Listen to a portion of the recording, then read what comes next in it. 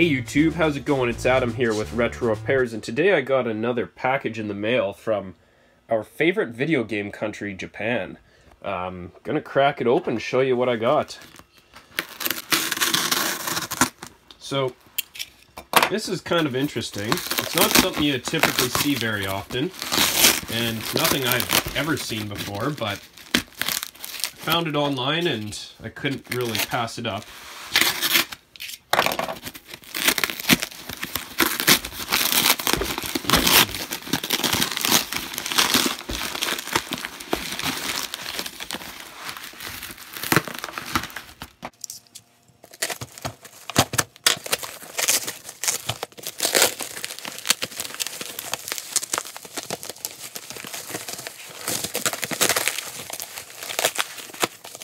Alright, so we're mostly in, and as you can see, it's red.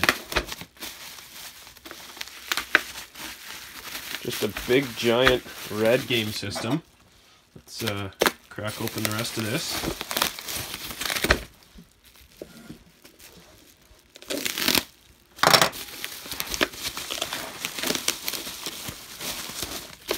So I must give them some props. They did a pretty good job of bundling this all up. I wasn't really sure what to expect from this, but it came in good shape.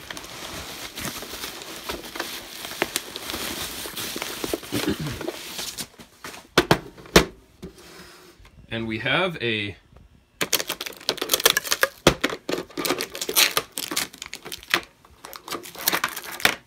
Sharp Twin Famicom AN500R, and that R stands for red, as you can see. This guy, what it is basically is a Famicom console. You put your Famicom cartridges in here, and it also plays Disk System games. So you can get the best of both worlds, your Famicom Disk System and your classic Famicom games as well. Now, for those of you not familiar with what the Famicom is, it's what the NES was in Japan. So they released the Famicom in the early 80s, and in North America here we got the Nintendo Entertainment System, which was quite different looking. In Japan, they released the Famicom Disk System as an add-on for their Famicom, and they had something similar planned for us here in North America. However, those plans were scrapped due to a couple reasons, mainly the Super Nintendo coming out soon, and the fact that these discs were incredibly easy to pirate. So at the end of the day, they weren't making very much money off of it. But you can still find discs out there. They're definitely not very common, but if you can find them and if they work, it makes a great console add-on. Games such as Super Mario 2, the original Super Mario Bros. 2 that they got in Japan, was released on the disc system. Legend of Zelda was released on the disk system. So, if all goes well, ideally I'm going to have a working disk system and a working Famicom. So we're going to have to get this hooked up, give it a test, and see what works and what doesn't. So the first thing we need to do in order to test this, it came with no power and no AV cables, which isn't a huge deal.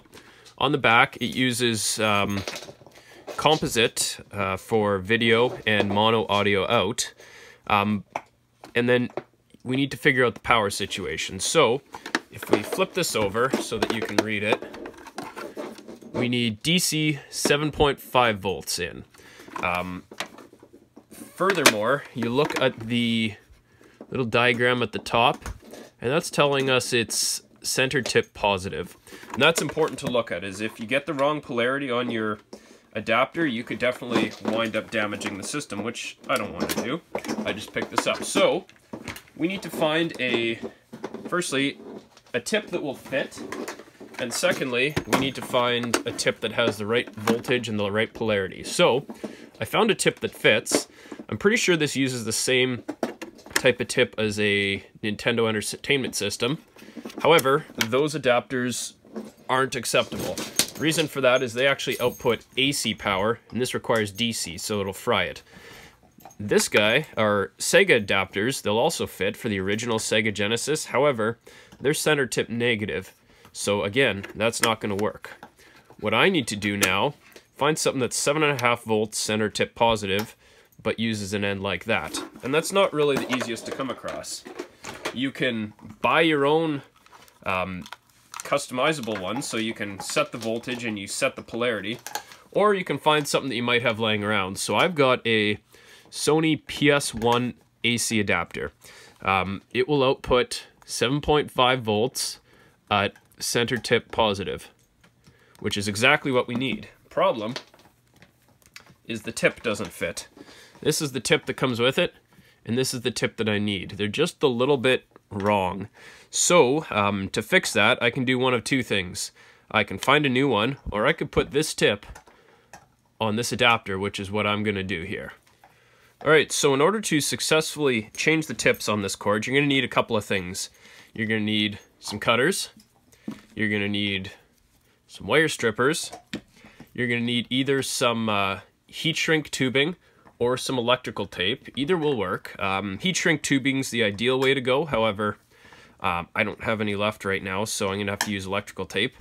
And you're going to use your soldering iron. So first thing is you want to get a soldering tip that's big enough to hold a good amount of thermal mass. So I'm going to use a chisel tip for this instead of the fine point.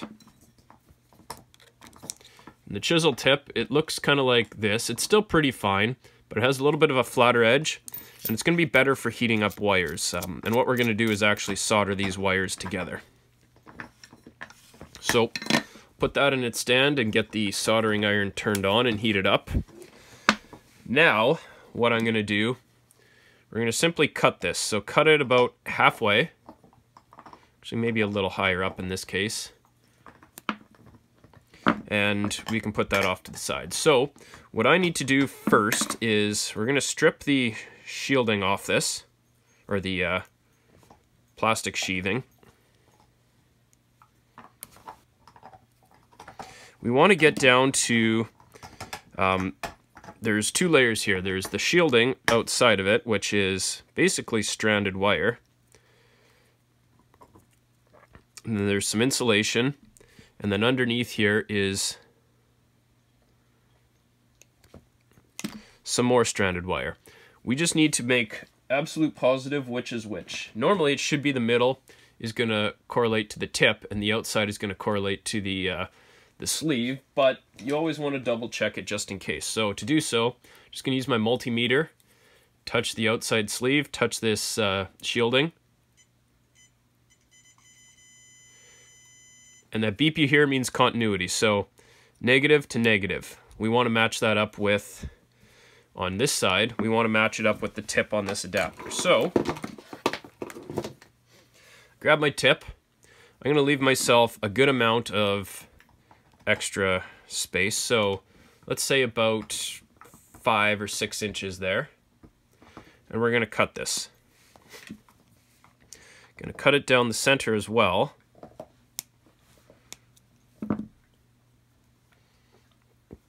And then strip some of the sheathing off. Now we're going to do the same thing. The purpose of this is I want to make sure which is going to be the center and which is going to be the outside. So, grabbing my multimeter, I hold one of the contacts on the sleeve on the outside, one of the contacts on this wire, and that gives me nothing. If I hold it against this other wire, I should get a beep. And you hear that beep, so that means that the outside is on this wire right here that I have not yet stripped. So we just have to keep that in mind on how we're going to connect these together. And in case you're wondering, that sound you hear in the background is my dog gnawing on a bone. She's kind of interested in the sharp Famicom. She's never seen one before. Alright, so continuing this, we're going to strip the outer sheathing, or the outer shielding. We're going to remove this shielding off to the side here. So this is the negative part, and this will be on the outside. We're going to strip the inside. And when you're doing this, it's always better to start with a higher than necessary size stripper, and you can always move down as necessary. You don't want to start cutting these wires prematurely, especially since we have limited space here. So just a reminder, positive is here, negative is here. So now what we're going to do, we have to solder these together. So we separate the two. As we mentioned earlier, just again, I want to double check because I don't want to solder the wrong sides together. We need negative on the outside, so touching these to the outside. So this exposed side is positive. So I'm going to solder it to the positive side. So to do that, what you're going to want to do is you hold these wires. I'm going to zoom in a bit for you. You basically twist the wires together. You want it to have a little bit of a mechanical bond. Unfortunately, I'm going to give myself a little more wire here to work with.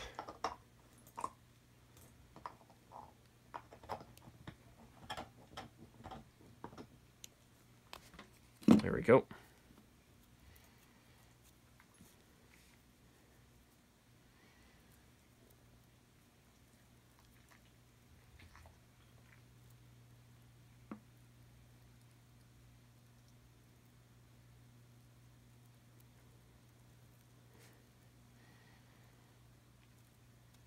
All right, and we want to make sure that none of this is going to be coming in contact with the negative side. So positive to positive.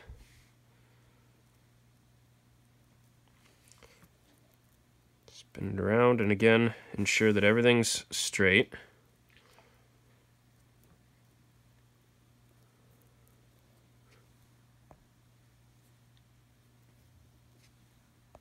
There we go. It's not liking focusing on something so small.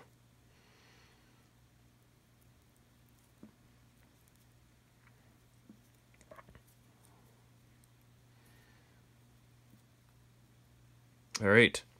So now what you're going to do is find something to let it rest on. Once these wires are twisted together and staying put, you grab your soldering iron. Actually, you grab your flux. It's nice to put a little bit of flux on this too. Helps the solder to, helps clean the contacts and helps the solder to grip it nicely. And of course, it falls apart when I put the flux on.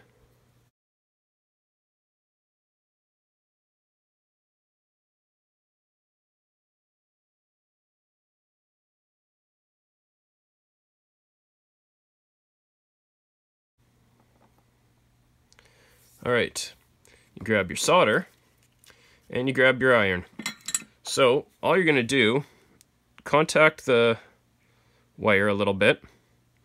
The point is you want to heat this up nicely. Then you melt some solder into it. The solder is going to help bond the two wires together.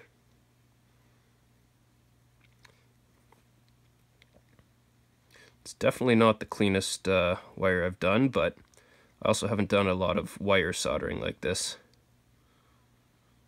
Okay, so set that aside, let that bond for a second, give it a little tug, and that's being held together nicely now. So we will let it cool a little bit more and then tape over top of this.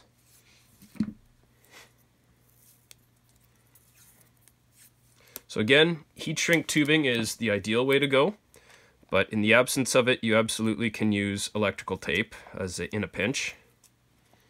So we're going over top of it, try and get it nice and tight.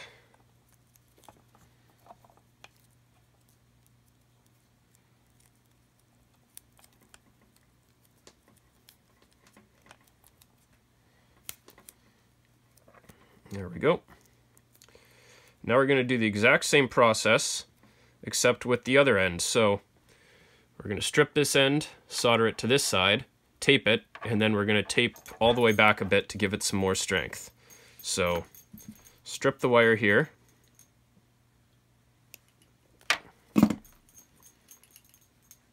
Twist them together.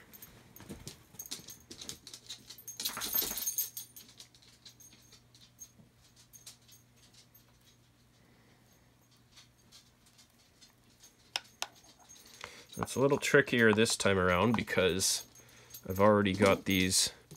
Sometimes I like to just mesh it together and then pinch it like that. That can work too. There we go. Now again, same thing, we're going to heat it up. I didn't put any flux on there. So give it a pinch together so that it's as compact as possible. Heat it up and apply your solder.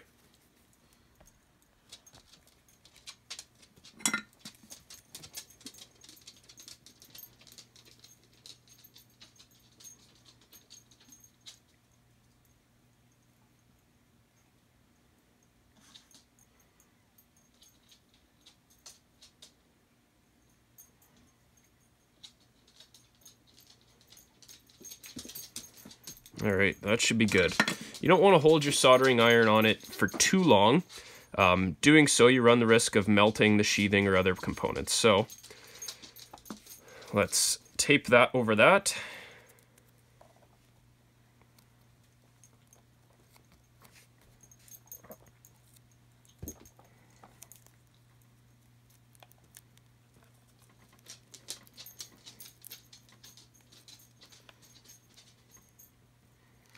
And then we're going to tape over this entire joint right now. So I forgot to give it a little pull test, but it's definitely holding nice. So now, from probably about this strain relief point, I'm going to just roll the tape over it nice and tightly.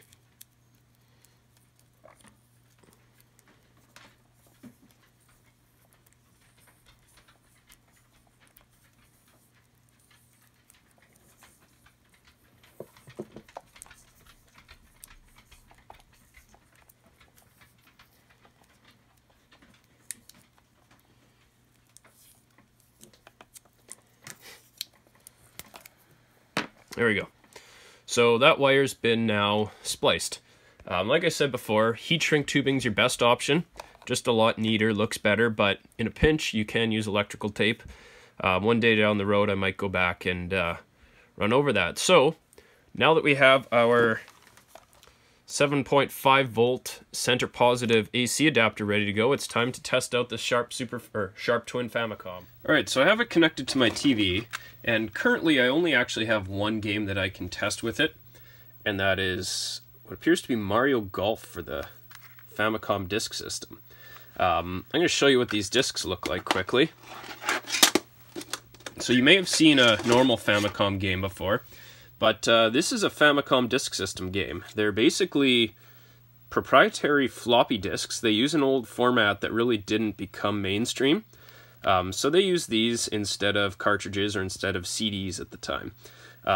You'll note it has Nintendo written at the bottom, and this was actually a form of copy protection. So when you put the game in, there are a couple things that clamp down on the I and the N, and that makes sure that you're using a genuine disc. Now, having said that, people who are manufacturing reproductions probably have no idea, no problem manufacturing reproductions with those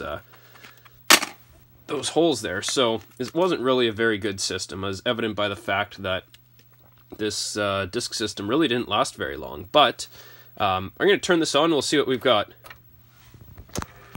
So power's on. I got no output though. It's giving me a pretty odd sound.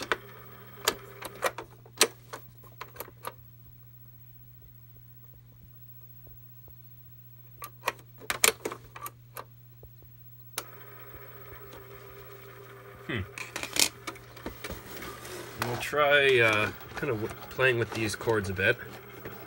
I just want to make sure that my TV's set up on the proper input. There you go, I had my cords mixed up. So this is what I've got, Famicom now loading. So I'm going to try turn this off. We're going to change this input. This will switch between the cartridge and the disk system. So I think this is in cartridge mode when it's down.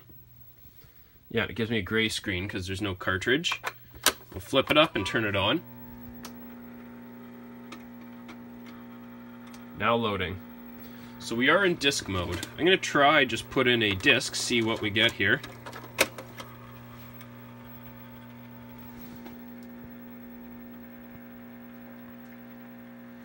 but so far nothing. It's not uncommon at all that on these Famicom disk systems that the drive belts fail. So that's most likely going to be a repair that I'm going to have to do, is replace the drive belt.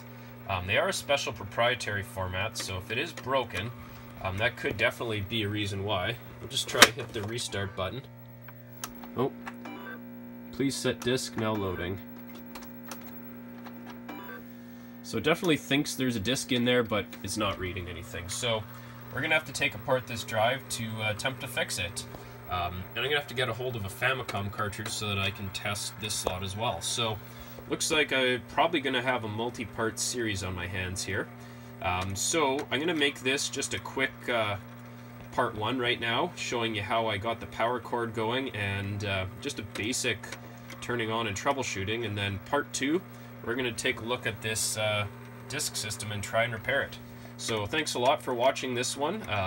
Be sure to stay tuned for part 2. I'm hoping to get that done fairly soon. We can get that disk system torn apart, try and figure out what the problem is, replace the belt on it, and hopefully it will even work. So thanks a lot for watching. Be sure to leave me a comment below, let me know what you think, and subscribe to my channel if you haven't already. You'll be among the first to know when I release new stuff or get new stuff to show you.